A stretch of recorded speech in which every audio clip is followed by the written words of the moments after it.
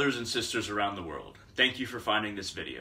Though now, I would like to speak to those of us in a particular country, the United States.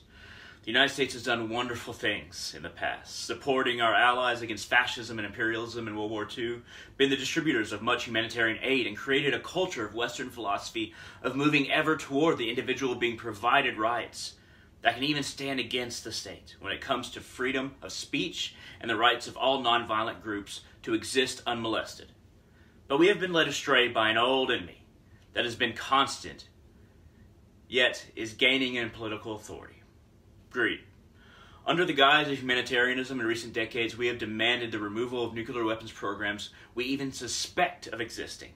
And even when they do not, like in Iraq, we invade on a hunch, assuming there wasn't a more sinister reason, which is looking ever more probable, and not just in Iraq.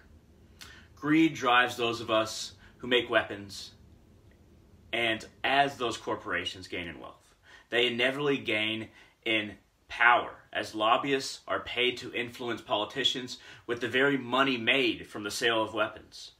The Iraq War has created a power vacuum that the whole world is paying for as the carnage taking place in Syria spills over to influence neighbors and superpowers alike, causing refugees who simply want a place to live, though some have been proven to be a problem, to flee in all directions, putting a strain on countries unprepared to handle people in such a state. The senators and representatives push for conflict, that they make the corporations propping them up happy and swimming in money as they place missiles in our hands. Will tell us anything to make us afraid. They say that to cut military spending even for a few $billions would leave us and our allies unprepared for the barbarians at our gates. But there is no Hannibal outside the gates. And even if there was, it would be likely that we would create such a figure by constantly seeking to end threats by striking preemptively at entire countries, or filling military bases along borders, creating an environment of fear across the world for those not allied with us. And collateral damage in drone strikes has become acceptable. Families of suspected terrorists, or even villages where we think terrorists might be hiding, torn to shreds by drones. The picture is grim.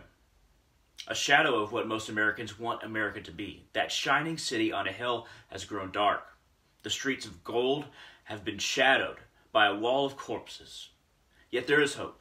The sun, the dream, still hangs in the sky, ready to illuminate us once more. The first step in the marathon is to cut military spending by around $20 or $30 billion and place that money into education and healthcare.